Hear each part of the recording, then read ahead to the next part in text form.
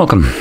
In front of me is a OnePlus Nord 3, and today I'll show you how you can bypass the Google verification on this device. So, before I get started, I'm just going to quickly touch upon the state of this device. So, at the moment, this device is locked using a pattern, as you can obviously see. And to unlock it, I would need to obviously provide the pattern, or alternatively, I could use the Google account instead, which I do by just closing this, right? I do want to show that it is locked right now.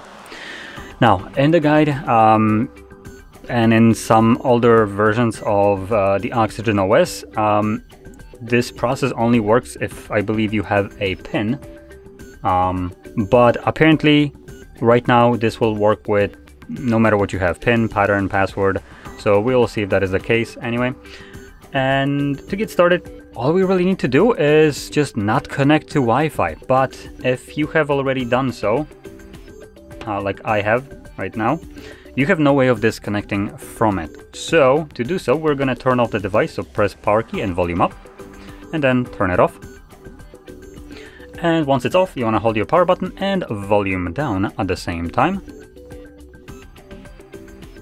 In a moment, you should see the OnePlus logo, at which point you want to let go of your power button, but keep holding volume down.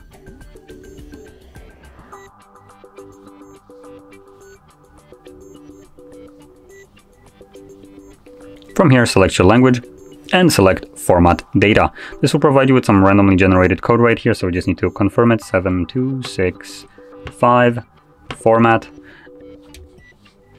This will obviously format the device, and once the process is finished, it will reboot it, and then after a couple, or about a minute or so, we'll be presented with the setup screen.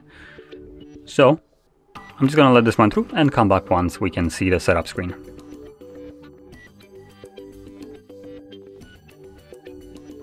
Okay, so from here, all we're going to do is progress through the setup. Once it asks us to connect to Wi-Fi, we will simply skip this process. And the question is, can we skip it? And yes, we can. So we're going to select skip. To protect your phone, please connect to... Okay, never mind, we can't. So the chances are this... there was an update, I believe, that has messed this up, and with that being said, this might go back to basically functioning only if you have a PIN set on the device and nothing else, which was the case before for other devices. So if your device previously had a PIN and now it's asking you to verify it, I believe you can still skip it, but it looks like anything else like password or pattern will not work.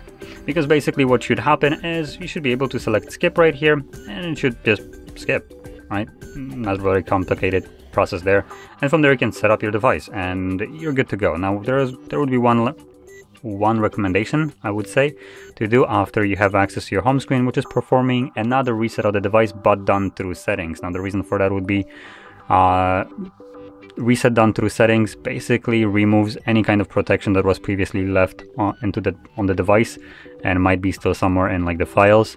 So doing so will basically ensure that you have gotten rid of every kind of protection that this device previously held. But anyway, it looks like in the case of pattern, this will not work, so I'm kind of left here. Anyway, if you found this video helpful, I know I didn't really show much here, but if you did, don't forget to smash like, subscribe, and thanks for watching.